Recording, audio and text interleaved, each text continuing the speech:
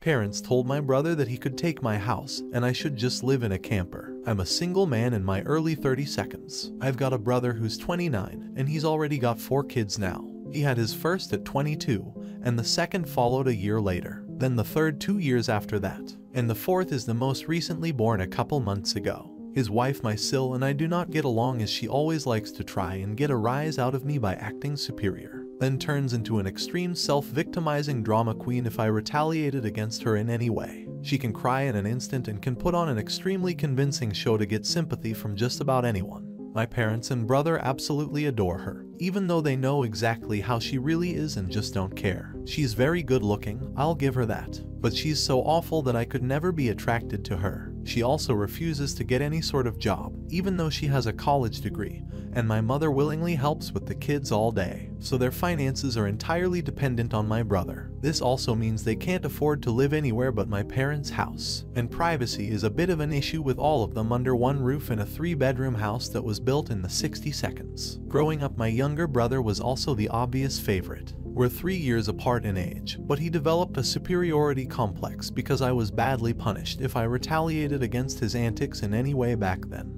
It was obvious my parents cared for him a lot more because he got the lion's share of everything unless people called them out on it, which did happen a fair bit by other members of family, which is why my parents packed us all up and moved us about 150 miles away from them, so they generally would see us on holidays since it was a 3-hour drive. My brother got physically abusive towards me on a number of occasions, flirted relentlessly with my first girlfriend to the point she broke up with me, and laughed at any misfortune I had. And my parents just told me to suck it up whenever I was upset about it. I only got equal treatment when my parents wanted to keep up appearances. I admit it was rather funny to see the looks on their faces whenever they had to treat me equal to my brother on birthdays and Christmas because other people were present. We had relatives that were very nosy and loved gossiping drama, so my parents did their best to hide what was really going on and threatened to take all my stuff away if I didn't keep my mouth shut. If anything, it just made my parents celebrate more when I turned 18 and moved out because it meant they no longer had to provide for me. I wasn't even done with high school yet when I moved out, but couch surfing was far better than living with them. I was low contact ever since leaving home. They didn't even show up for my high school graduation, but I really didn't care. From that point on, I would usually only see my parents and brother on holidays like the rest of the family. The start 2020 pandemic was not kind to me. I lost my job and couldn't renew the lease on the condo because my roommate also lost his job and neither of us could afford the place on unemployment money. It was a rented 2-bedroom condo that I really loved. As the lease was ending, my roommate left early to move back in with relatives, and I had to sell nearly all of my stuff because I was soon going to be homeless if I didn't downsize to an extreme. I really shouldn't have rented a place that was so expensive, but I liked living the high life until that life wasn't kind to me, and I realized I should have been living somewhere far cheaper so I could have saved more money to fall back on. But I had a plan. I own a truck simply for the fact that I've always loved trucks, so I found a $1,000 camper in good shape and put it on my truck just so I could live out of it for a while. It was supposed to be temporary, but I ended up living out of it far longer than I ever thought. I originally was hoping to be able to live out of the camper at my parents' house, where my brother and his family still reside as well. But when I asked my parents to let me stay for a while, they told me they had a full house and didn't want me there. Plus, we hadn't exactly gotten along in the past decade. They said they'd only agree to let me park my camper there if I paid them basically what it'd cost to rent an apartment in my area. That was way too much just to park my camper. I was jobless and trying to save as much of my unemployment money as I could till I could find a new job. I may as well be living in an apartment with that rent price they were asking. My parents called my camper an eyesore and told me to take a hike since we couldn't come to an agreement, and Sil thought it was absolutely hilarious I had to live in a camper. My brother joined her in pointing at and mocking me while calling me a homeless bum. I parked my camper in a store parking lot to sleep on the first night that I had nowhere else to go. I felt scared out of my mind that someone might try to break in. Suffice to say, I didn't sleep well that night. There was nowhere else I could go as any other relatives that owned houses were fairly far away, and all my friends were all apartment people, and I was pretty attached to my area as well, so I didn't want to just leave. I'd also had my mail forwarded to a friend's apartment. It was the only way I could still get my mail anymore. Finding a stable place to park was pretty difficult. I went looking around to try and find a job similar to my old one, It took months of living the nomadic camper life. In that time, I had to deal with a lot. Everything from beggars and drug addicts to people demanding I leave because my camper was an eyesore. At one point, someone who told me to move claimed to be with an HOA. I wasn't even parked on a street with houses, and when I questioned what HOA, they got incredibly belligerent and threatened me. I moved my camper anyway just to avoid the trouble. In order to have a steady supply of electricity, I learned to use a long extension cord to plug in anywhere I could to recharge my camper batteries. This meant sneaking around and plugging it into an outside outlet of a random building while parked on a street. I know that's a crumby thing to do, but I had to keep my batteries charged so my refrigerator would stay cold. I had a small solar power bank for recharging my phone, but I didn't have anything like a generator, and generators are noisy and require fuel anyway, so I did what I had to do. After months of living like that, I finally managed to get a new job. I had to move to the neighboring city to find a job that didn't involve retail. I worked retail while in college and promised myself never again. Though I was nearly ready to break that promise, I was still getting unemployment money, but I had no stable place to live while receiving it, and I didn't want to still be jobless when it ran out. Plus, I was bored out of my mind. I had little else to do but read, watch movies on a small portable DVD player, use my phone or laptop, and keep note of where I could park and what local public bathrooms I could use. I kind of envy that the Japanese have public bath houses. We could really use stuff like that over here. When I finally landed a new job, I practically lived in the back lot of the building by the warehouse in old employee parking spaces literally no one else seemed to bother using because they were so far in the back that the area was borderline forgotten. My boss, company owner, actually liked this arrangement because I was willingly available to take any shift I could get, so long as I had enough sleep. He even let me take the camper off my truck and set it up in one of the spaces so I could drive around without it. Not exactly sure if this was legal, but no one bothered us about it. The entire time I lived back there, I didn't have to deal with many trespassers. There were a few, but the security guards escorted them out. I was pretty much on call almost all the time when they needed me, and was working virtually every day of the week. My boss let me plug my camper into the building for power and water, and I paid a small amount of rent by working for free on Sundays when no one else was in the office but the janitor and security guard. Beyond that, I usually had to shower at a friend's apartment or at my local gym as the camper didn't have a shower in it, and only a portable toilet, and I didn't want to fill it because emptying it is a nasty chore, so I used other bathrooms as often as I could. I had a key to the warehouse and could go in to use the bathroom there at any hour. I was even on a first-name basis with the night security guard. He's since become one of my closest friends. The camper was easy to heat in the winter with a small electric heater. Summers were not fun though. The camper didn't have AC, so I had to get a used portable air conditioner just to make it bearable. I made a lot of overtime pay, and hands-on learned some new skills from other employees. Eventually, midway into this year, I landed a better position in the company as a supervisor, and started making a better salary than my old job. That's when I decided I wanted a house. The scare I'd gotten from losing my condo made me realize I needed something much more stable for the long term. I looked around for something close to my work, and just 2 miles away found a 3-bedroom manufactured home on a small property. But I managed to get it for $10K less than the asking price somehow. I used nearly my entire savings for a down payment and got approved for a home loan. I finally didn't have to live in a camper anymore. There was enough space for me to back my truck in behind the house to take the camper off to set it up in the backyard, so I put it there as its own little building just in case I want to use it again. When I was fully settled in the house, I was dumb enough to brag about it on my book of faces. My family saw the post, and that's where this shit really starts. After a few weeks, my parents and brother along with his family came to visit completely unannounced to have a tour of my home. I didn't even give them my address, so how they found out where I live, I still don't know. None of my friends have fessed up, and no prior family members visited me before that. So I wonder if they stalked me at work and followed me home or something. It really wouldn't surprise me. Once I opened the door, they practically all shoved their way in like rambunctious tourists, then just started making themselves at home. They all kept poking around, and Syl had this creepy smirk that she was repeatedly flashing me. And it was only later that I figured out why. And it made me madder than a bull on steroids that just got stung by a hornet. My parents were constantly talking about how I've got so much extra space now, and it's too much for someone like me who has no wife or kids. Sure, not now, but maybe someday. And my brother kept remarking about how there was more space than our parents' house, and my house was closer to his job too. Red flags all around, I know. Eventually, my brother asked me to speak privately. Everyone else suddenly left the room and piled out onto the front porch. That's what finally made me realize they'd planned something. My brother, let's call him Dan for the sake of simplicity, said the house was too much for me alone, and I should let him move in with his family because his wife is pregnant with kid number 4, and my house is much closer to his job.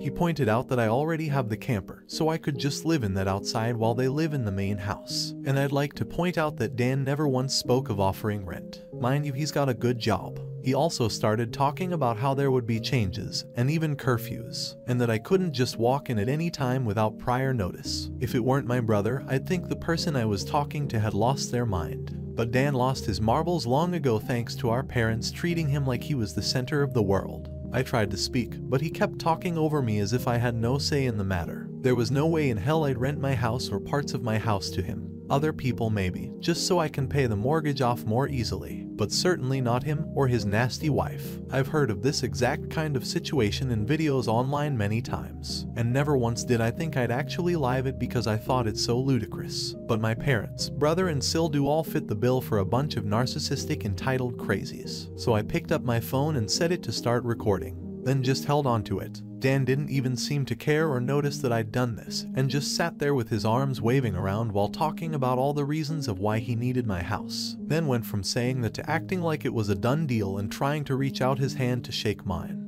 That's when I finally showed my backbone and said hell no. And I said it loud enough that Dan stumbled backward for a second. I'd rarely ever raised my voice to him on that level because I was punished by our parents whenever I did. But this was my house, not theirs. My spine can be as shiny as it wants here. I stood up and then told him that my house was not up for grabs, and acting like I'll let him move in just because they want it won't make it happen. I bought my house for me, and it's not my fault he keeps having more kids and has to keep living with our parents because he can't afford to move out. Dan got as physically close to me as he could without actually touching me and said that I didn't deserve the house, and he needed a better place for his family to live. I laughed back in his face and said that was total bullshit because I worked hard to be able to buy my house. Of course I deserved it. Dan started yelling that I have no wife or kids and I don't need all the space, so I may as well give it to him. I said I'm not giving him anything, and he never even offered to pay me rent. If I let him move in, I'd still be covering the entire mortgage on my own house without even being able to live in my own house. Then Dan told me that he shouldn't have to pay rent because his family comes first, and our parents said I was going to do this, and that I will. I yelled as if their word was law or something, and told Dan that they did not have the right or power to give my house to him. Then right one cue my parents and Sil barged back in through the front door and surrounded me to try and force me to agree. There was a lot of fighting, but to sum it up, from this point on I heard the line "just do it" for Dan way more times than I can remember. In the fight I told them all they don't have a say in my life or my house, and to get out before I called the cops. Sil screamed the loudest at me about how she was pregnant again, and I can't do this to her. I said I did nothing to her, she just assumed she could take from me like I would just allow it. I had no obligation to her or her family. Then I called her a stuck-up bitch who never had any respect for me, so I don't care what she thinks or how many kids she has. I have no sympathy for her. She won't be living in my house. Well, that made her angry enough to attack me. She got in one good hit on my face and tried to do more, but my brother held her back, kicking and screaming. She kept demanding he let her go so she could scratch my eyes out. The phone I was holding recorded pretty much everything, so I held it up and said I was going to call police if they didn't leave right away. My parents told Dan they were leaving.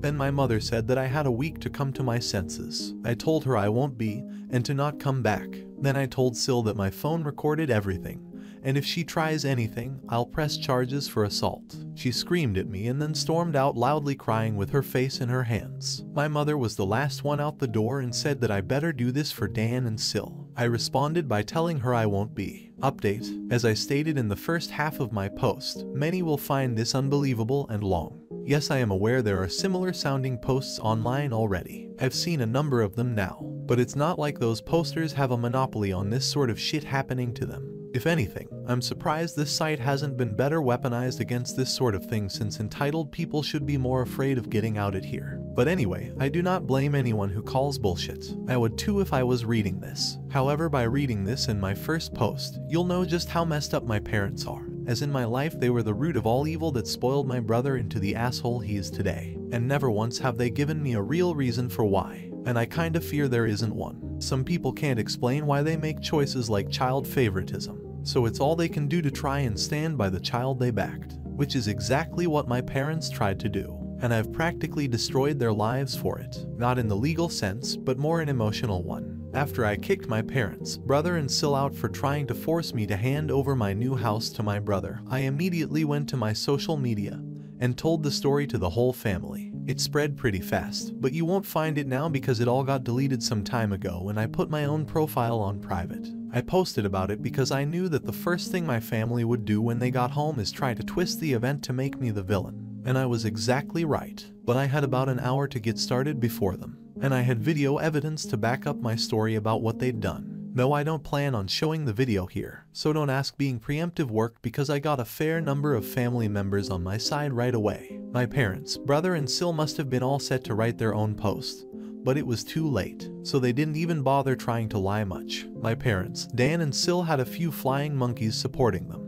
but not much else. Plenty of others knew how entitled they already were, so what happened was something they all quickly understood and accepted. There was one person in particular that called me. I don't know who they were, but they ranted at me that I was a horrible brother and I needed to make way for a real family man. I just ended the call and blocked the number. This didn't repeat. The week went by, and my parents showed up with Dan at my front porch just like they said they would in their prior ultimatum. They rang my doorbell like crazy and also pounded on the door until I finally answered. I opened it just a crack, and they tried to shove their way in again. But I'd installed a couple of latch chains that prevented it, and even braced my body against the door for good measure. My father and brother demanded I let them in, but I said I was recording everything on camera and would call the police if they tried to force their way in again. My mother calmed them down, and then in her most sickly sweet tone asked me if I was ready to let my brother move in. I told her and the rest of them to fuck off and never come back.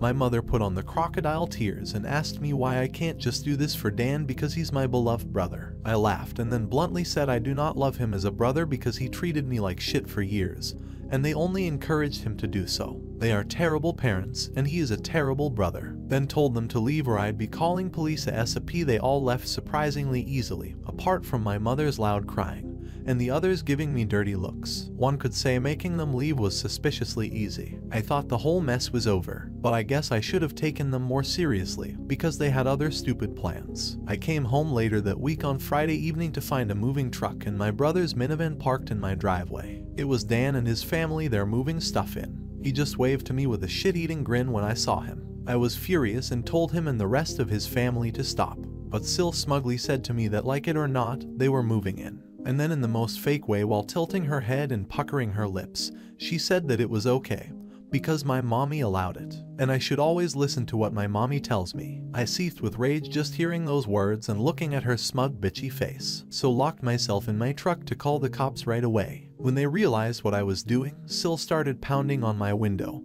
and yelling at me to stop, and that I can't do this to her because she and Dan need the house, and she cried, "Why can't you just do this for Dan?" I responded with "Fuck Dan. It's my damn house, not his." Then she threatened to key the side of my truck unless I stopped calling the police, all of which the 911 operator heard thanks to the window being slightly open. I told Sil if she damaged my truck, I'd sue her, and she was smart enough to retreat. When the police arrived, Dan and Sil along with their kids had locked themselves in my house. I told cops what had happened, as well as showing them my new driver's license that had my current address on it. Then when we went to my front door, I saw that they'd changed the lock, and the old lock was laying on the porch with the center of it drilled out, and the drill they used was laying right next to it, with a complete Harbor Freight drill bit set. Could they have been any more stupid leaving evidence out like that? I pointed out the broken lock and drill, then gave the police a rundown on all the events that happened prior. Well, I guess Dan called our parents over at some point after I arrived home, because they showed up while I was talking to the cops. My parents immediately lied and started saying that I'd agreed to rent my house to my brother and his family. I said that was an easily provable lie one way or another. So Dan and Sil finally came out of my house with some papers in hand.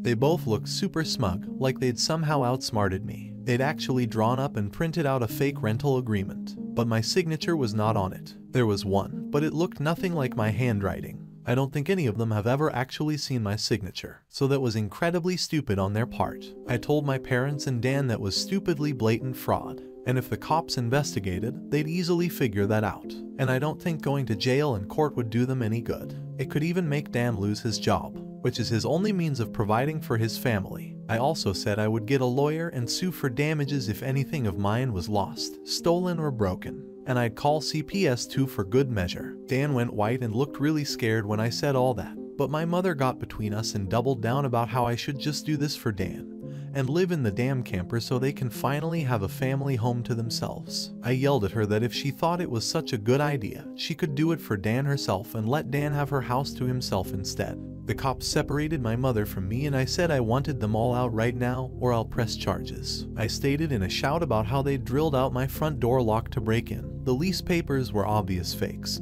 They badly forged my signature, and I have recorded video of Sil attacking me. Those are felonies I could fuck over their lives with if I wanted. And if they didn't leave, that's exactly what I'd do. The only reason I hadn't already was for the sake of Dan's kids, so they have one chance to get the fuck out. The moment my parents heard that, I think it finally clicked that they could not force me to do it for Dan. My mother surrendered and said she'd put an end to this. Then she went over to Sil and spoke with her quietly for a minute while my father spoke to Dan. Sil instantly started loudly crying and ripping up the fake rental papers into tiny bits and tossing them like confetti, only to have an officer tell them to pick up the bits of paper or he'd cite them for littering. Both of the cops at this point had the "I don't get paid enough for this" looks on their faces. Dan had to start telling his kids to load their stuff back into the moving truck. The kids were all crying, and the eldest was sobbing that he won't get his own room now. Sil and Dan gathered their kids up to try and make one last pathetic attempt to guilt me with the sad family routine. You know, where they all gather together in a sort of group hug while all facing one direction. I swear, I think they'd practiced it beforehand. All of the kids had the same pleading look with quivering mouths. Sil kept rubbing her pregnant belly and tilting her head to look like a sad puppy, and my brother just made the saddest face he possibly could and said, "Please don't do this. We need to be able to live here." But I didn't falter and told them to keep packing. All the kids and Sil turned the crying up to 11, and Dan yelled at me, "Are you satisfied with yourself? You've denied us a home because you're too selfish to share and help out family." I ended up laughing like a maniac and retorting that what he was trying to do was taking, not sharing. And no amount of crying will make me let his family move in because he's no brother of mine anymore. He's just an entitled prick who thinks he can take whatever he wants from me like when we were kids. Dan started F-bombing me until the cops told him to cool it or he'd be in cuffs regardless if I wanted to press charges. He sucked in his lips and looked a mix of afraid and supremely pissed off. I asked the cops if they could stick around until my parents, brother, and Sil had all left, and they said they had no intention of going anywhere until this had been resolved. In fact, in the next few minutes 2 cops became 4 as more drove in for whatever reason. That gave my parents some extra incentive to get moving. I made Dan give me the keys to the new lock he put on my front door, though I got another lock the next day anyway because I didn't know if he had copies of the keys or not. He was really reluctant to hand them over. Then instead of handing them to me, he actually threw them down the street and into a storm drain while saying to go get them myself. But one of the cops scolded him for that and made him go get them. He had to pull the grate off just to get at them, and he got pretty dirty in the process. When he got the keys back, he just grumbled, then slammed them down into my hand. I then told them all to leave and never come back. My mother said I'd be disowned for this, as if that were some kind of threat to me, and I voiced that to them. Then in an overly sarcastically I said something along the lines of, "Oh no, that means I won't get to come to any holidays with you guys where I always get treated like shit by you all anyway, because Dan has always been your obvious favorite. You treated all me so badly when I was growing up that if Dan ever needs an organ donor, I wouldn't give him anything. So do like you always told me to do when I was mistreated by all of you, and suck it up."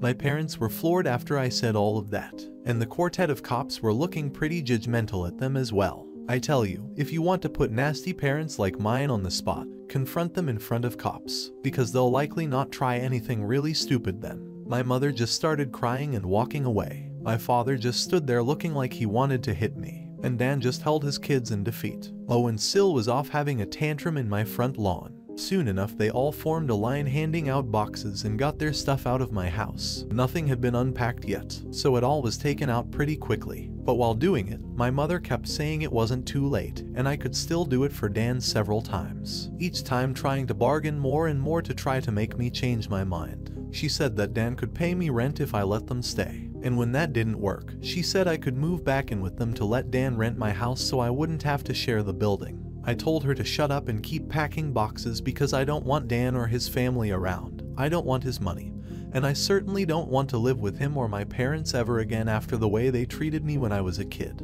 Making a deal with my parents would be like making a deal with the devil to me. Sil ended up having another tantrum after hearing that and threw a box down, then sat on the ground to have a pity party because she didn't want to go back to sharing a house with my parents. And she just sat looking angry, sat there until everyone else was finished. She didn't even want to get up when it was time to leave. They finally got everything out of the house and into the truck. So before they left, I laid into my parents one last time about all of the shit they put me through growing up. And with 4 cops being right there, they couldn't do much other than stand there and take it for once. I called them out on so many things that happened, and even pointed out how they couldn't just do something nice for me, like letting me stay over with my camper when I was homeless and trying to get back on my feet. How they let Dan and Sil ridicule me and call me a bum. Well, who's the bum now? They wanted to kick me out of my own house so Dan could stay in it free of charge. Yet when I needed a place to go, they wanted to gouge me for more than I could afford just to park my camper when they knew I was out of the job. There were more extremely judgmental stares from the cops when I said all of that. So I put my parents on the spot one more time and asked them what I ever did other than being born to deserve being treated so badly. Because when I finally have a bit of success in life, they want to snatch it away from me for their favorite child, since they'd rather I give everything to Dan and have nothing for myself. I bought my house using the money that I earned. I owed them nothing, and I won't be asking anything from them ever again, because clearly I will never be anything more than a doormat or a cash cow in their eyes. I got no answers from them. They just stood there looking like fish out of water. So I continued ranting and asked them what in God's name made them think they were such good parents after all of that. My father was beet red, but more from embarrassment than anger this time, and my mother was crying that she was a horrible person. I bluntly agreed that she is a horrible person. They all are, and I bet they'll go to hell for it too. They were shitty people, and they all knew it. But if I called them out on all this stuff in private instead of in public, they'd just get mad at me and still act like I'm in the wrong. They'd just kept up the denial for so long that it became a part of who they are. My mother buried her face in my father's jacket to cry, and my father looked more defeated than I've ever seen him. Dan and his family avoided me entirely as they finished putting everything back in the moving truck. I made sure nothing of mine was stolen. Not that I'd had a chance to get much furniture yet. I was lucky to even have a couch at that time. They all got back in their vehicles, and Sil just stood staring at me with malice until my brother finally got her to drive the minivan home. And as soon as they were all gone, I got back online again and spilled the beans what happened. My parents were too embarrassed to even try and defend their actions this time. And while the family was somewhat split before this incident, it was now a landslide in my favor. Nearly all of the family has sided with me after this incident, and those who haven't simply aren't siding with anybody. No matter how much my parents previously tried the "we did it for Dan" line, no one listened anymore, so any remaining familial support they had is now gone. Many in the family who I expected wouldn't side with me did. That includes the former flying monkeys, so I guess they've finally had enough. Around that time I offered to host half the family at next Christmas Eve in my new house. My parents were not invited. I wasn't blocked on my brother and Sil's profiles surprisingly, and I saw Sil had her 4th baby in early November. They are still living with my parents. I'm pretty sure they knew I was watching, because Sil kept making passive-aggressive posts every couple of weeks or so about not having enough space while living with my parents, probably to see if she can still guilt me. And I'm sure it's driving my mother and father up the wall because they aren't getting any peace and quiet in their old age with 3 rowdy, obnoxious kids, a mentally unstable Sil, my golden child brother, and a newborn baby in the house all at once. Perhaps they could move into a camper in their own backyard and let Dan take over their house completely. They might get some peace then. Yeah, they could do that for Dan. Update: I was trying to keep things to 2 posts, but I realized while compiling everything that part 2 was just too damn long. So I've divided it into a part 3. For those who commented en masse to get cameras, I will when I can afford it. I'm still in financial recovery from buying a house last year, and as far as I know, good cameras need a decent computer to record to, and I don't have anything more than a 3-year-old laptop that runs Windows 10. Yes, I am aware of doorbell cams. That will be the first kind I get. For those who kept saying that I should have just gotten my brother and Sil arrested, the only reason I didn't was because they are parents. Their kids need them. And if Dan was arrested, he'd likely lose his job. And without that, his family has no money. And Sil has an only months-old baby right now. Neither of them need to end up in jail. But you don't need jail for revenge. Police can help, yes, but I got payback without filing a police report. Would I be this merciful again? More than likely not, and they know it. I decided to wait on making an account and posting until after the new year, just in case more stuff happened. And it did. As previous readers know, my Sil was making passive-aggressive posts on social media that were obviously directed at me. Especially after Sil had her 4th baby in November. She was posting the same repetitive nonsense over and over again. She just found semi-clever ways of rewording it. But she pretty much kept regurgitating that she was tired of living with my parents, that there isn't enough space, she needs her own house, blah blah blah. I know I sound dismissive, but live through what I have with these people and you'd be ready to sarcastically play tiny violins in front of them too. They're just that bad. And since I waited until January to make an account, more happened just like I thought. I stated before that I'd invited half the family for a Christmas Eve party at my house, and everyone I invited all came, even though it was a fairly long drive of around 3 to 4 hours for them. But they wanted to come and show me their support. I was praised by them a lot for how hard I'd worked to get a house on my own, and that they were sorry for everything I'd went through. I was asked why I didn't just take my camper and drive the 3 hours back to them, instead of living pretty much homeless for so long.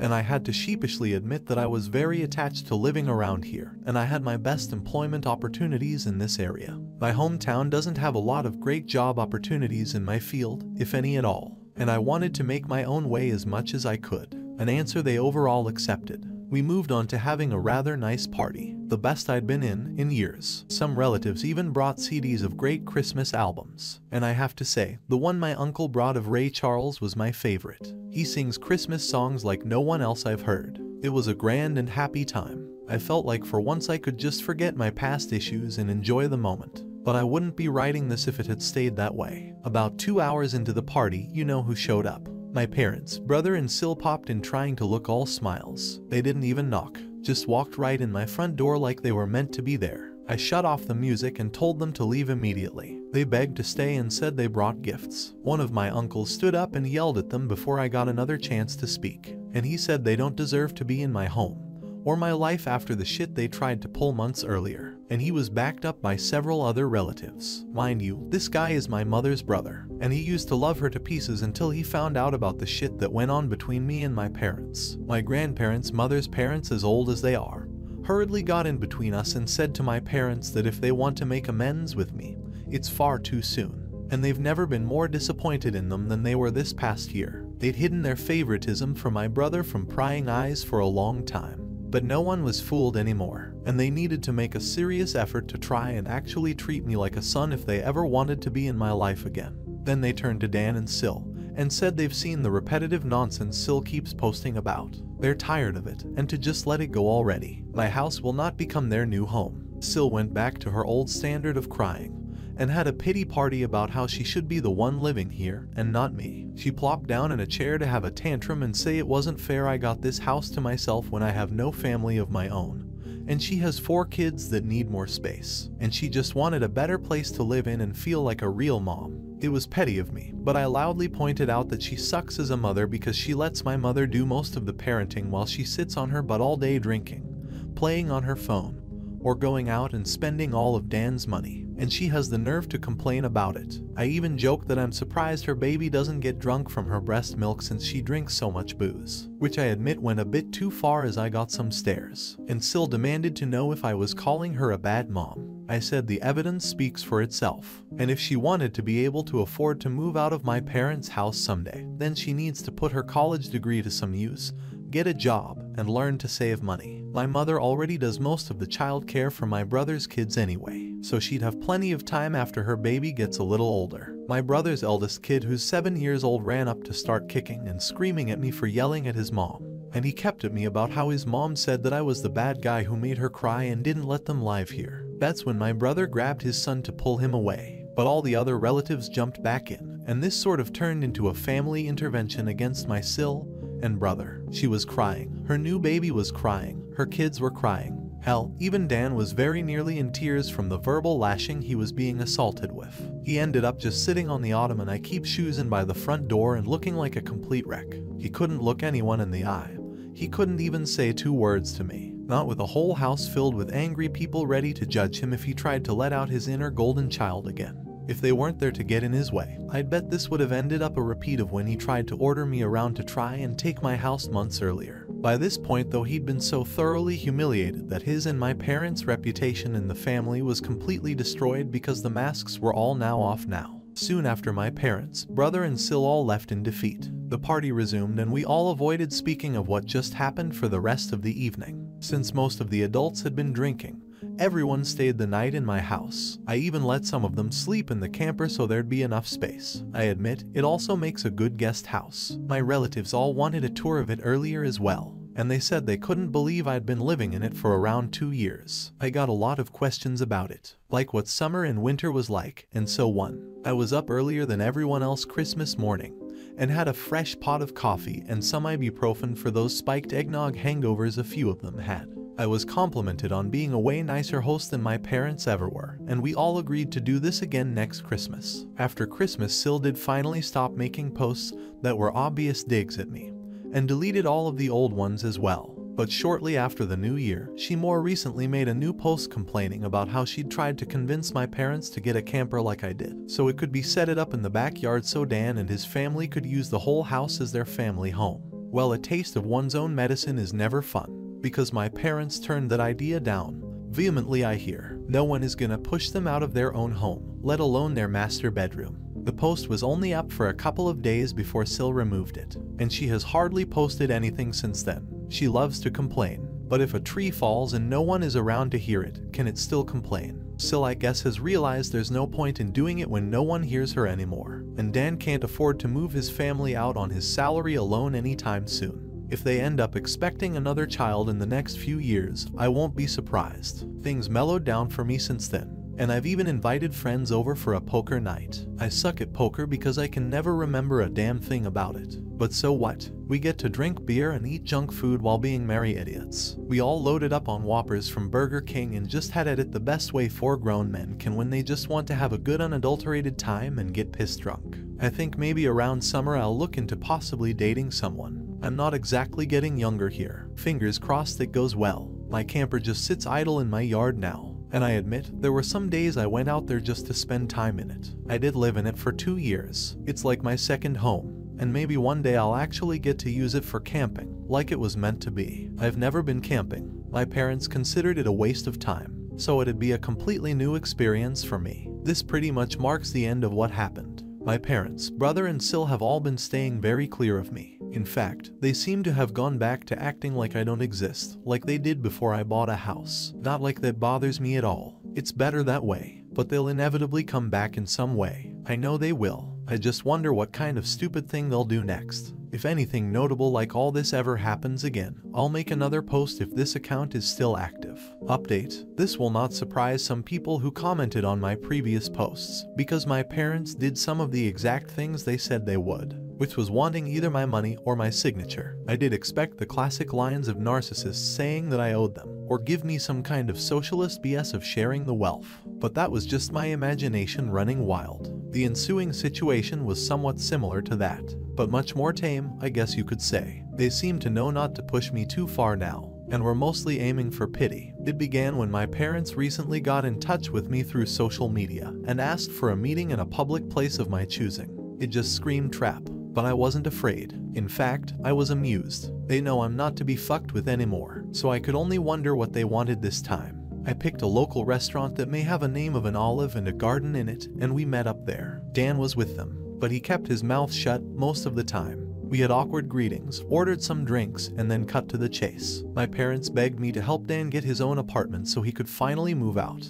Apparently, Dan's credit isn't so great. Gee, I wonder why. Could it be his wife regularly spends him into a hole? Well, they asked that I help by either supplying some capital, or by co-signing for the apartment and helping to pay the rent for it. I simply said no to both. That's when Dan spoke up in anger and yelled at me that I have so much, and I don't have a family to support like he does. He needed my help, and I should be sparing the money for his family since I don't have one myself. I laughed and asked where they were when I needed their help. Oh, that's right. They were pointing and laughing at me for being homeless. Or should we go further back to my childhood? I'd love to delve into that with plenty of ears to listen in around us. My mother grabbed my hand and begged me not to speak of any of it. My father and Dan both just looked away and said nothing.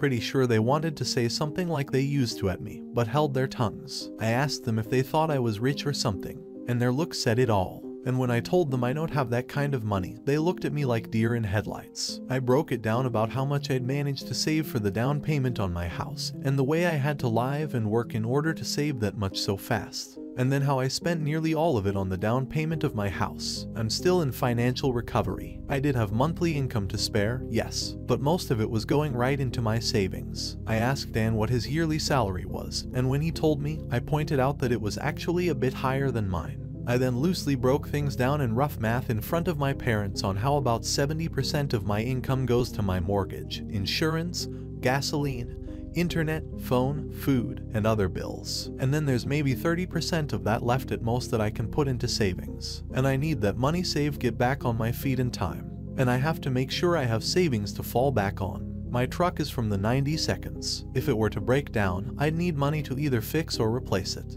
And there's other things one would need a rainy day fund for, like home repairs, doctors, taxes, lawyers, or anything in general you'd need quick cash for when it's a sudden unexpected expense. So, as you can see, I just can't spare money for Dan. And I also refuse to co-sign for anything, as that would leave me on the hook for any bill Dan couldn't or wouldn't pay. Then I pointed out that that's likely why my parents didn't co-sign for Dan's apartment themselves long ago. And my mother just started crying again. I was pretty much one step ahead of them in all of this. I'm not an ATM, and I'm not a fool. And I stated that right to their faces. I expected my father to become angry with me like he always does. But this time he just, didn't. I've known this man to explode on me for the slightest provocation of not enabling my brother all of my life. But this time he just didn't do that. There wasn't even a sneer on his face. The only way I could describe the look he had was regret and defeat. Maybe regret for being a shitty parent, or maybe regret because he can't bully me around anymore. Who knows? Either way, my parents couldn't really argue with me, and I wasn't about to give them any money. Dan just got up and said this was all just a waste of their time,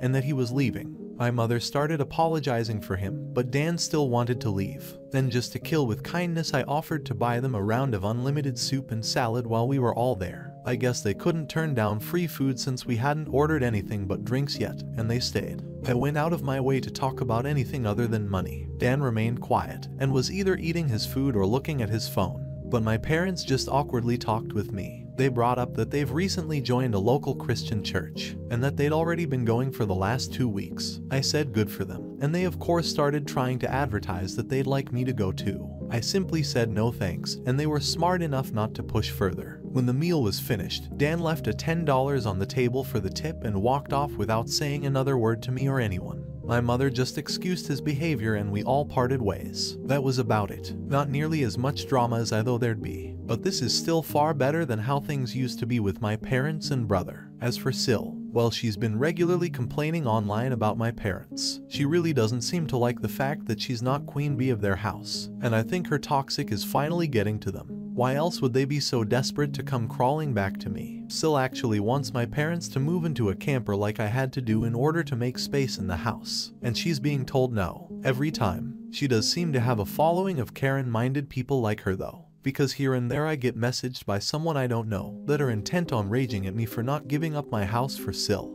I don't bother to argue with these people anymore. I just block and move on. Though there was one persistent troll who had my phone number, and they call from a different number every time. Yes, it seems to be the same person who called me to say I need to make way for a real family man like Dan. But I could care less. The calls though seem to have slowed down, if not maybe stopped, because I made it clear to that person that they were only amusing me by keeping this up so long. The last time they called was around the beginning of the month, and it's been silence from them since then. Update. Well, I figured I'd wait half a year or so after the original posts to update everyone, but it ended up being longer than that. Yes, things did go bad again. But not really for me for the most part. I'm pretty much fine, if not almost unscathed since last Christmas, apart from the time my parents and Dan came to me for money, as my last post told, and a more recent confrontation between me and Sil you will read about here. I did get a few cameras for my house, including a Ring doorbell in front. I didn't tell my family about the cameras just in case, but thus far no one has attempted a break-in. I think the way I outed them all before scared them into leaving me alone, for the most part anyway. I've taken to renting out 2 of the rooms in my house, one to a close friend, the other to a friend of said close friend.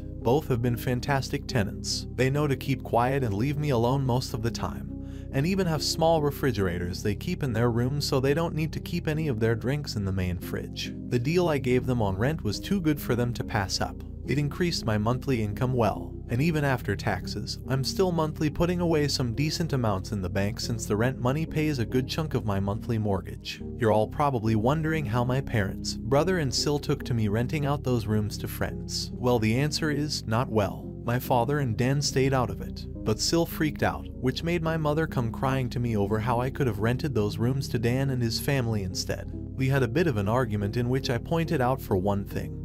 They fucking broke into my house before to try and steal it. She wouldn't want to let someone who did that move in with her. Also, there wasn't enough room for me, Dan, and his entire family in my house. Not that I'd ever share a roof with them anyway. It's a 3-bedroom, and a manufactured home no less. I have the master bedroom and its adjoining bathroom. That would have left only 2 small rooms for Dan, Sil, and 4 kids. Not to mention they'd be annoying AF to me all the time. Also, she knows very well I can't be around Sil because she intentionally antagonizes me, and they all mocked me when I was homeless before. Besides, my current tenants are both single guys in their 30 seconds I get along with. My mother had some sobbing excuses for a while, but she finally let it go and admitted she was just desperate. Edit. Parents found out I was renting rooms out because Sil basically stalked me in some way. Then she told my parents, and then my parents contacted me, and then my mother came over to cry about it. Since then my parents haven't bothered me once about the house, so things are good for me. My parents and Dan, not so much. It turns out Sil is a far worse person than even I thought.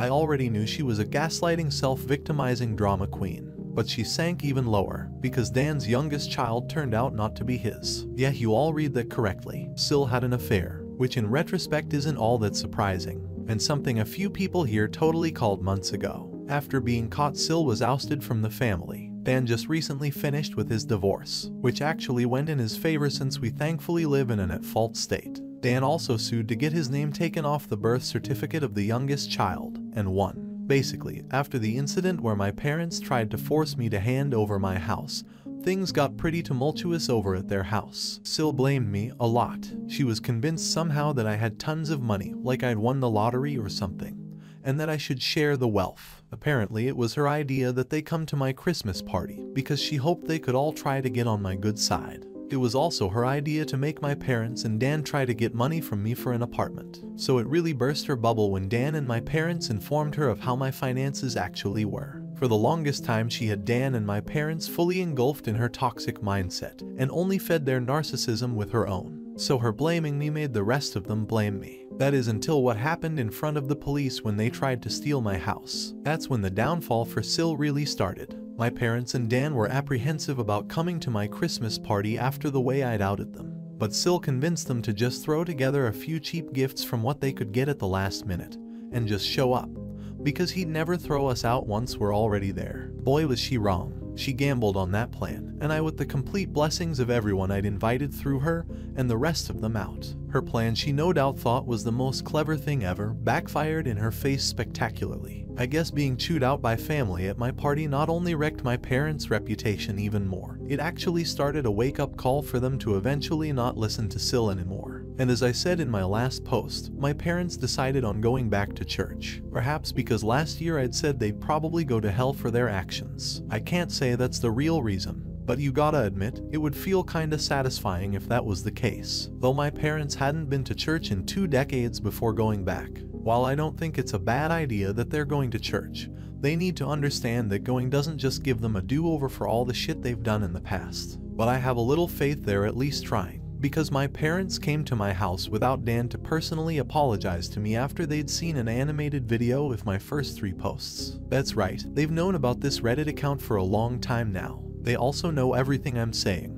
Yes, they're unhappy about it, but I feel everyone here deserves an update since it's anonymous. For my parents and Dan though, watching an animated video of themselves and their own actions was a great way to make them see what kind of people they really are. And they came over to apologize to me later. I'd never seen my father apologize like that to anyone. And the man isn't a good actor, so this felt genuine. They fully acknowledged what they did to me and how there's no excuse for any of it. They even described themselves as narcissists and admitted the truth that they had wronged me very badly. Then they went on to blame Sil for a lot of things. Yeah, they kinda threw her under the bus, but it's not like she wasn't guilty of everything they said. My parents have been getting counseling for a while now too, and did offer group family counseling, but I declined as I'm not ready for that anytime soon. Dan himself didn't apologize to me for some time, but he looked extremely remorseful anytime the past was brought up. Meanwhile, Dan and Sil's marriage absolutely fell apart. It wasn't a crumble, it was a cascade. Without me as the scapegoat, black sheep, a TM that they couldn't mock or try to get money from anymore, and after the public humiliation of social media, my Reddit posts, and the animated online video, Sil finally let out enough of her toxic on Dan and my parents for them to realize she's not the person they thought she was. Their denial had been strong, but Sil's entitlement was stronger. I've had many a thought of lightsabers clashing over this drama. Sil clad like a bimbo Sith with a lightsaber that looks like a giant lipstick, or something like that.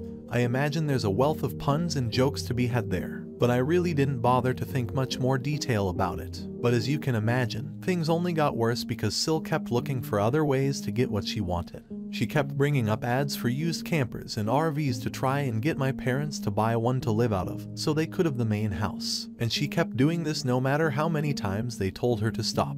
She even tried to say my parents should just buy an RV and have a life on the road, like normal old people do. That was stupid, even for Sil. The opposite was suggested by my parents, that Dan and Sil buy a camper themselves to live out of it instead. Sil basically said she shouldn't have to do that since she's the mom. She pretty much lorded the fact that she thought she had total parental authority over everyone's heads because the kids in the house were all hers. And when Sil didn't get her way, she actually took her baby and left the house to disappear for several days. They knew she was fine because her phone was still working, and she was responding texts with short but passive-aggressive answers. And when she came back, she was only more embittered because nobody caved to her demands while she was away. Sil also refused to go to church, but Dan went with our parents and took his kids along as well, save for the youngest, since Sil refused to let him take the baby anywhere. Personally, I don't go to church. I believe in God and all that stuff, but I just don't like church. Besides, it never did me any good growing up. Update, Part 2. Just so everyone understands, a lot of this information came from Dan and my parents, so I'm just telling what I know. Shit really hit the fan when Dan suddenly called out his wife as a cheater March. This shocked us all, because we thought he was a complete pushover to her. But no, he's not. At least not anymore. You all know how he treated me when I was on his bad side. Well, his wife wasn't spared that ire at all. He started putting pieces together about her deceit after finally pulling his head out of his ass, and secretly got DNA tests for all his kids. 3 of the kids are his, but the youngest one, the baby, was not. For the record, Dan and I both have pretty dark straight hair that's almost black. Same with our parents. Sil's hair is straight and pretty dark too, but the baby's hair is lighter and a bit curly. At first, Dan just thought it was because of the baby's age. Sil kept playing it off and said that it would darken in time, but the baby's hair never got darker. I guess that was Dan's biggest clue. He confronted his wife with the DNA results in front of our parents, and she broke down sobbing that it was a mistake. Sil pulled out all the DARVO stops of denying, trickle-truthing, and gaslighting. But Dan had none of it, and actually had done more to find out about her affair than I would have ever thought. I knew he was smart. He just let himself be dumb. He had detailed proof of her cheating with phone records, texts he got off her phone, bank records, and the DNA tests. He even identified the man she's cheating with, who is likely the father since he has much lighter colored curly hair. The evidence against her was crystal clear, and Dan said she was so bad at hiding her affair, he didn't even have a hard time figuring any of it out once he started looking. My parents demanded that Sil leave their house immediately. That's when she went psycho on them all, first in just yelling, but she quickly got physical. Police had to be called by my mother, and yeah, Sil was arrested. She scratched up Dan and my father quite a bit with her long fake nails, and even harmed her eldest kid in the crossfire by hitting him hard enough to have a black eye and nosebleed when he tried to intervene. Dan was smart enough to have his phone recording nearby when he confronted her, so the police had all they needed to arrest her for assault. Sil's parents had to drive over to bail her out. Then they came back for the baby, Sil's stuff, and her car as well. A couple days after Sil got bailed out, she showed up at my house because I was apparently next on her shit list. As soon as I opened the door, she went on a delusional rant where she called me out about posting on Reddit, then said I was the entitled bane of her existence. I'm not sure, but I think she might have been high on something. because this felt extra crazy for her and her eyes didn't look right. She claimed mothers with young children are the most sacred thing in the world, then went on yelling that giving up my house shouldn't have been too much to ask for, because supporting the family was the least I could have done. And if I had, then her family would still be together. When I tried to talk while she was spewing all that out, she actually attempted to shove me and cover my mouth. She even had her hand poised like she was ready to scratch me. Well, that went about as well with me as you can expect. I'm not exactly one to be threatened, and told her I'd call police if she didn't take her hands off me right that moment. I also told her I got all it on my doorbell camera. She started panicking the moment she heard camera. Then I ended up verbally savaging her to the point she was backing off my porch. I told her she had some gall to call me entitled when she's exactly that. She didn't work for anything she had anymore, cheated on her husband and got pregnant from her affair partner, made my mother do most of the parenting for her children, spent Dan's money till they were in a financial hole, and acted entitled to my home to the point of trying to steal it. I called her entitled X1000 and that she's a greedy bitch who is blinded by narcissism. Then I told her to stop blaming me for her own actions and to never show up at my house again. Being told all that was pretty much all Sil needed to hear before jumping back into her car, then peeled out and sped off. This was finally the straw that broke the camel's back for me. Now that she was separated from Dan, I ended up finally going to the police and filing a report on her for harassment, and the assault she'd done on me last year, and her putting her hands on me at my front porch only added to it. The police have it all on record now, and I gave copies of the video to Dan for his divorce lawyer. And yes, I did file for a restraining order against Sil. It was easily granted because it was obvious the woman is unhinged. She's not made a social media post about me since that I could see, but that's just because she put her profile on private. I hope her blame ship against me has long since sailed. Either way, she's left me alone. Sil was still with her affair partner during the divorce. At the time, I had no real idea of what kind of man he is, but any person who monkeys with someone else's spouse and even has a child with them really doesn't have a lot of morals to begin with. Once the divorce was underway, Sil admitted that Dan just wasn't man enough for her anymore because he couldn't afford to give her the lifestyle she wanted. She actually believed herself to be on the level of a trophy wife, and that she deserves to be with someone wealthy. Dan said he pulled a me and maniacally laughed at her. He said she was nowhere near hot enough to be a trophy wife, along with mentioning any other faults she had. Sil ended up humiliated by this and ran off like a child. Due to having to live with her parents, Sil was forced to work in their family business because Dan wasn't giving her access to his bank accounts anymore. She'd already maxed out all the credit cards he previously gave her, and she griped about having to work for her parents despite having a college degree. But I think they were the only ones who'd employ her anyway since she's got a criminal record and a decade-long gap in her resume. I've heard from Dan that her parents were severely disappointed in her as well, but that was just a rumor. They could be just as bad as her for all I know. Either way, the shit show of a divorce really took off once it got going. Sil didn't walk away with much from it, especially because she had an affair, physically hurt her husband and eldest child, and it's an at-fault state, like I mentioned earlier, so she kissed any chance of getting her way goodbye. I'll go into detail about it in the final post. Update, Part 3. This is what I know of the divorce from my brother Dan. Dan's lawyer pulled some strings to get the divorce started as fast as possible, but it cost him. I don't know the more specific details or how much it all cost. They never told me. Sil, on the other hand, was financially backed into a corner very badly, and you know what can happen when you corner an animal. She fought back, but the law was not on her side, nor was her dwindling finances. Sil's parents had to pay for a lawyer for her, and not a very good one either. Also, she actually brought her affair partner to the divorce court to testify on her behalf. This guy was a real piece of work. He had a bronze tongue and a charming smile he tried to use to his advantage. He claimed Sil had been wronged by an incompetent husband, which is why she sought the arms of another man. He claimed he was ready to take responsibility for his child he had fathered with Sil, but that Sil would still be needing the alimony for helping support herself and care for said child. He remarked that because Dan at the time was still on the birth certificate, alimony should be one of his obligations. Dan said this guy used big words and a charming smile, but seemed an extra special kind of stupid. And coming from Dan, that's saying something.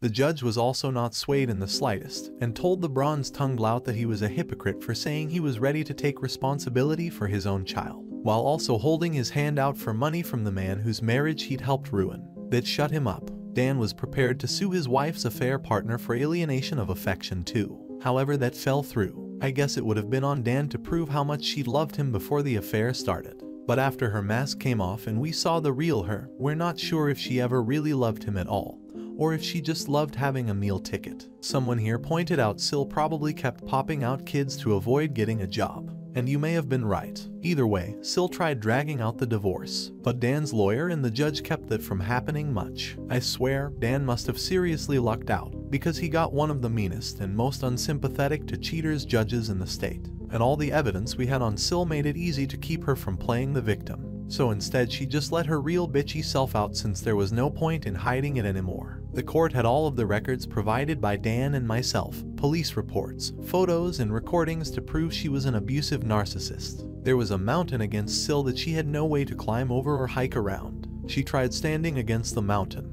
but that was prime avalanche territory. In the end of the divorce, Sil struck a deal to end things quick. Dan takes 3/4 of the credit card debt, gets his name off the affair baby's birth certificate, and Sil walked away with only partial custody of her children, no alimony, but also without most of the credit debts she racked up. Her being legally employed by her parents meant she had an income of her own to fall back on to start paying off her debts. She can see her other kids almost whenever she wants, and can take them on weekends, but for whatever reason has made very few attempts to even see them. She took them out to eat fast food a few times, but she never took them home with her. The kids are back in school now, so that gives her even less opportunities to see them. You'd think her parents would want to see their grandchildren, but they haven't contacted Dan about it. They barely saw Dan's children before that too. Now they may not even bother to see them at all. Do they hate kids or something? Even Dan doesn't know, but he tells me that his in-laws were always indifferent to him. As for Dan, well, he really did love his wife a lot, so the betrayal of her cheating made him hit the bottle hard. Rewind back to the night of his confrontation with his wife. He came to me in a stupor with a whiskey bottle in hand and his face all scratched up and covered in bandages. I wouldn't say he was drunk yet, but I freaked out seeing him looking like that at first, then berated him for driving under the influence. But that didn't really mean much to him compared to the betrayal of his cheating harlot of a soon-to-be ex-wife. We spent a few hours hanging out in my camper so as not to disturb my tenants. All the while Dan was drinking whiskey straight from the bottle and crying that he's a fool, and how he regretted ever marrying Sil. Pretty much any time he mentions her now, he just refers to her as that bitch. So that's ex-Sil's nickname now. Ironically, this time together was the most bonding Dan and I have done in 15 years. While he didn't exactly apologize to me, he called himself a shitty human being with terrible taste in women, then said I at least didn't make his mistakes. Despite all he previously did to me, he's still my younger brother, and I couldn't risk letting him try to drive home. So I told him to stay the night and managed to take his keys, then set up the bunk in my camper for him to use. I rented out my spare rooms after all. He was in no shape to drive home, and if he'd taken an Uber, he'd have to pay for it, and then have to come back for his car later. He was still a depressed crying mess, and didn't want our parents or his kids to see him like that. And frankly, I was worried he'd do something insanely stupid if I let him leave. I didn't want him to sleep in the house, so putting him in the camper was the best option. Just because that bitch fucked him over doesn't mean I suddenly trusted him. So better for him to sleep it off in the camper. We both spent time in the camper playing games and watching movies on my portable DVD player. Poker was no fun with just two people, and Old Maid was just boring. Thankfully I had an Uno deck too, and an old school battleship game. He really liked those. It was enough to keep him distracted until he was finally willing to lay down after running out of whiskey. He threw up a lot of it in a bucket anyway, but he was not opposed to sleeping in my camper. In fact, he found the idea kinda cool. Dan had a lot of questions for me as to how I'd lived in the camper for as long as I did, and I answered them all, if not just to keep him busy. But I needed to go to bed myself since I had to be up early, so I left him with my portable DVD player and a couple of movies. That way he could amuse himself alone for a while, if he even managed to stay awake. Before leaving for work in the morning, I popped in while Dan was passed out in the bunk and left a bottle of ibuprofen and an energy drink on the counter of the camper's kitchenette, along with his car keys and a letter explaining to leave through the backyard gate. He saw himself out without trouble around 1:30 p.m. About a month after ex-Silaka that bitch was kicked out, Dan came to me asking to borrow my camper. I guess he found it more comfortable than I'd thought when he slept in it, and he fully admitted he didn't ask sooner out of pride. But with his soon-to-be ex-wife out of the house, he'd decided to give up his room for his eldest kid. He's got 2 girls and a boy, with the boy being the eldest and now 8 years old. The kids were all forced to share a room until that point. They just had curtains up for the boys' half of the room, but the boy often slept on the couch to avoid his sisters. I know the poor kid was really desperate for his own room, so I guess Dan decided to finally make a better decision as a dad, and came to see me in order to beg to borrow my camper so his son could have his room. If he could have afforded it, he'd have bought his own camper instead of relying on me, and even said as much. I hadn't even gotten the chance to use the camper for actual camping yet, but I caved and let him use it since it was actually for a good cause, and he promised to buy his own in time anyway. No, I didn't ask for rent money for the camper. Dan is in enough of a financial hole as it is right now. Ex-Sil and the divorce drained him, and I've learned that I get far better results with family lately by not being spiteful. I loaded my camper up and put it down in my parents' backyard, and my father put in a 30-amp breaker so it'll have enough power for Dan to run heat and AC when he needs it. I do miss the camper. After all that time living in it, it kind of felt like it was a part of me. But the only reason I loaned it out was for the sake of Dan's kids. Pretty much the only reason I still do anything for my parents or Dan is for the sake of those kids, as I've bonded with them. And yes, I know I may not get the camper back for quite some time, and likely not in the kind of condition I lent it out in. But I've warned Dan and my parents that they will be financially responsible for any damage they do to the camper, as well as its upkeep for as long as they have it. I also took many timestamped pictures and video of the camper inside and outside before lending it out, so I can prove its condition before it left. Dan even recorded a video with me agreeing to my terms, so that's as good as a contract. With the financial drain of the divorce, Dan's not gonna be able to get a place of his own for years, I'll bet. Though he seems to have no complaints about living in the camper at least. But I don't know if he actually likes it, or if he's just putting up a front. But I can guess it reminds him of the backyard forts we had as kids, since that's how it felt with me sometimes. Either way, he's living in it now. I did get some major props from the extended family for letting him borrow it too. I'm now referred to by a lot of them as the good brother Dan doesn't deserve. Either way, I think getting rid of Sil was a great first step in mending the family as a whole. I still have little care for my brother and parents after the way they treated me all my life, but I'm not gonna let Dan's kids suffer for it. Those kids have actually really warmed up to me. They're actually happy to see me when I come over, or when they visit me. I've even babysat a few times. Now that they don't have their mother's toxic around, they've become much nicer kids, especially to me. I'm actually getting to enjoy being an uncle now. My mother is still doing the bulk of the parenting for my nibblings, and she's been acting as nice as possible to stay on my good side. My father often looks very defeated in my presence, but otherwise he's been either stoically quiet or just generally nice to me. But he won't talk to me much, though that's leagues better than how he was before at least. I'm not letting my guard down either way. My parents do seem more happy that my ex-Sil is gone, and they often say they don't know what they ever saw in her. My mother especially, because the two of them butted heads over who was mom in the house for a long time. Now for the last part. At the same time as the divorce, Dan sued to have his name removed from the birth certificate of the baby that wasn't his. That bitch didn't really want to change it, because it meant no more child support from Nan if she did. However, there was a court-ordered paternity test for the man identified as the baby's father. I was prepared to laugh in case it turned out he wasn't the father either, but he was. And Dan's lawyer had a long talk with ex-Sil's lawyer. Ex-Sil had no leg to stand on, and Dan was ready to go to bat to make her situation even worse. She didn't have the finances to fight him any longer and agreed to changing the birth certificate. The bronze-tongued lout who'd knocked her up did man up to take financial responsibility as a parent, but he ended up not staying with Sil. He contacted Dan through his lawyer to tell him he'd broken up with that bitch and that he wouldn't bother him again.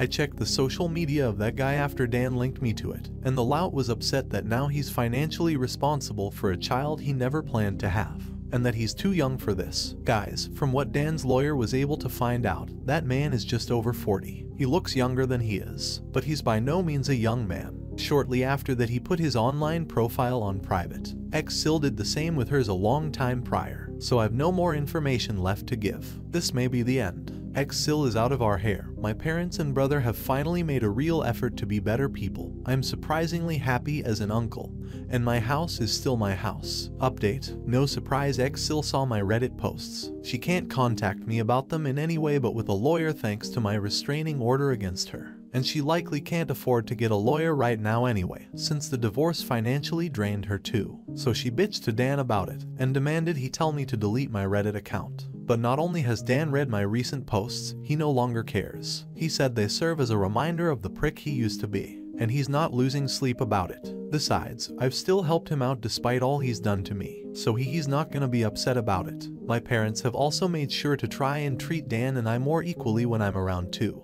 My father is still a man of few words around me though. Someone pointed out that changing now after so long of treating me as the opposite of Dan means he doesn't know how to connect with me anymore. And I think they're right. I don't mind the way he is now though. My mother has also developed a habit of saying she's sorry about every little thing in my presence. Dan told me that she and my father have been reamed a lot by extended family and their counselor, and now my mother feels like she needs to apologize for everything. This is all a stark contrast to how they used to treat me. Also, I didn't talk about before what X-Sill's opinion was on Dan borrowing my camper so his son could have his in X-Sill's old bedroom. Well, like a stereotypical bully, she looked down on him and mocked him about it because now he's living like a bum, as she put it. But Dan took it all in stride and asked if she was done yet, because he knew this was exactly how she'd react. And he just plain doesn't care anymore. She's borderline dead to him, and her insults were on deaf ears. Then he pointed out to her that he was living out of the camper because he was putting his kids ahead of himself so his son could have his own room. Something his ex never did, despite being their mother. She just weaponized her children and pregnancy to keep from working and to emotionally blackmail everyone. Then he asked her to remind him how that was working out for her. Mind you, this was early on in their divorce. I'm sure you can all guess her reaction.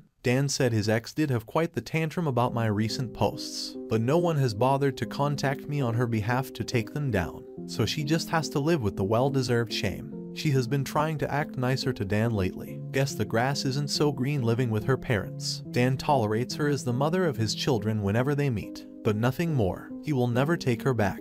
He's told me that he can never look at her like he used to, and the very thought of her turns him off emotionally. So X-Sill pretty much has no chance of reconciliation. I have no new info on X-Sill's affair partner. His social media is still locked down. Same with X-Sill's, and it's likely to remain that way as long as I have a chance of reading them. Update: my truck got egged on Halloween. Happened in the middle of the night, very early morning on the 1st. I suspect it was my X-Sill, but the person my cameras recorded was wearing layers of heavy sweats and had their face wrapped up along with big glasses covering the eyes. You couldn't really tell if they were a man or woman. They came on foot too, so no identifying a car. They did look about X-Sill's height though, but that's not much in the way of evidence on its own. If it was X-Sill, she knew about my cameras, so covering her face and body for petty eggy revenge was probably the smartest thing she's done in years. Way to finally put her college degree to use, by egging a beat-up old pick-em-up truck. The egger showed up around 3 a.m. I was deep asleep and didn't hear anything.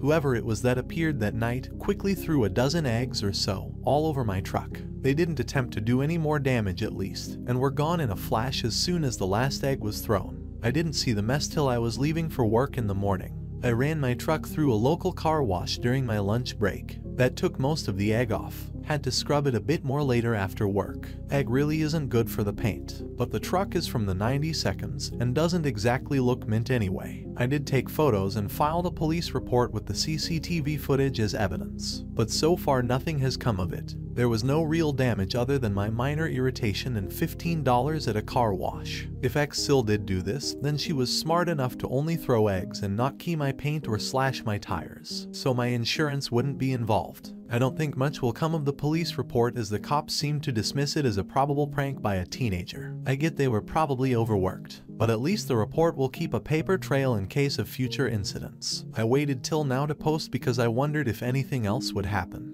But no, just right back to peace and quiet. I would appreciate any good advice on the matter though, just in case something like this happens again. Update: asked around with some people on the street about cameras possibly seeing the person who egged my car. Responses ranging from "we don't have cameras" to "it was Halloween and people pull stupid pranks. Let it go. The few people who were helpful told me that I waited way too long to ask, and the footage auto-deleted. So basically the egger got away. But if it was Sill, I'm guessing she had to walk around a half-mile in those sweats just to not get her car spotted on camera or something. It wouldn't surprise me if she questioned if it was even worth the effort. Oh well, I guess I'll just wait and see if the egger comes back next year. I did hand out printed pictures of the egger though, and even stapled a few up on posts, so now people in my neighborhood are aware at least. The tenants renting out 2 rooms in my house have stayed out of it, and I don't really blame them. It's not their problem.